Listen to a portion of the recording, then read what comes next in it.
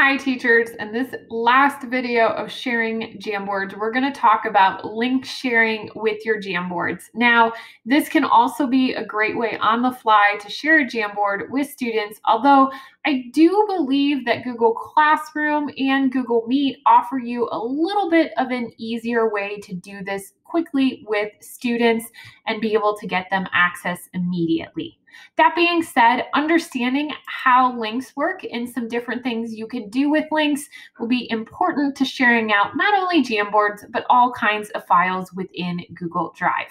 Now, I've clicked on Share within my Jamboard, and I want to talk about the top versus the bottom section of sharing. So in the top, this is where I would share individual access with specific users or groups. You can see I have a test class teachers group here, and they all have editing access. Let's say I want to change that to viewing access. I can change that here.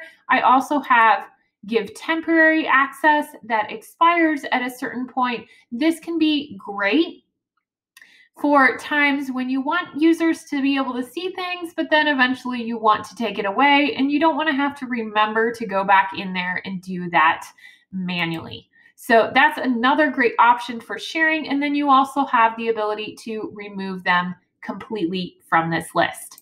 There currently is no commenter feature in Jamboard in terms of sharing. That may come someday, so you'll have to think about whether or not you want users to be able to manipulate everything in your Jamboard, or you only want them to see your Jamboard.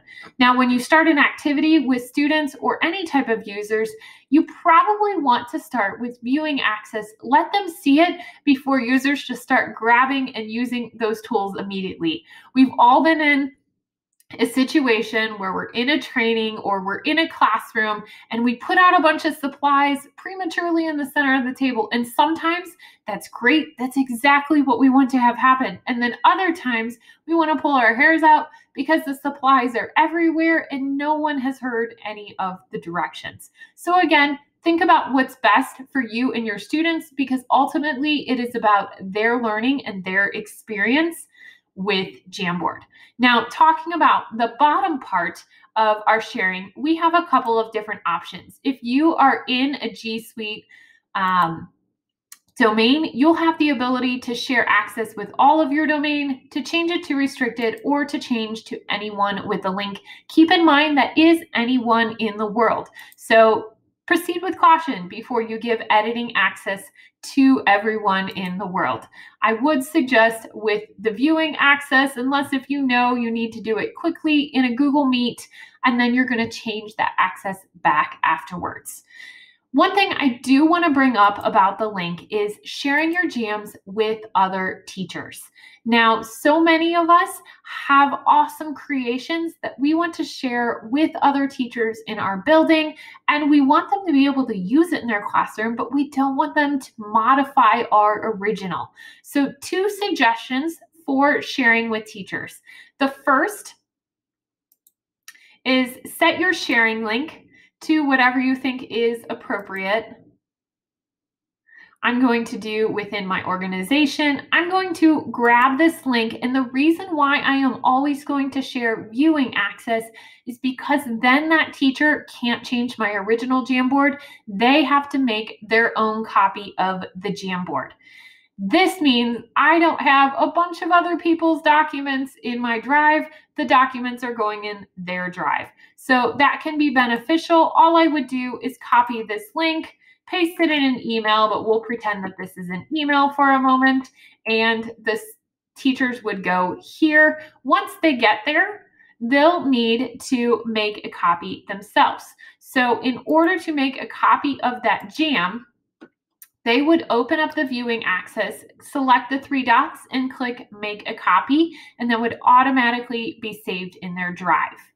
Now, there is another way, and I think perhaps a better way to share your Jamboards with teachers so they don't have to open it up, click the 3 dots, select Make a Copy, especially when they've probably already seen it because you shared it in a meeting or some other encounter.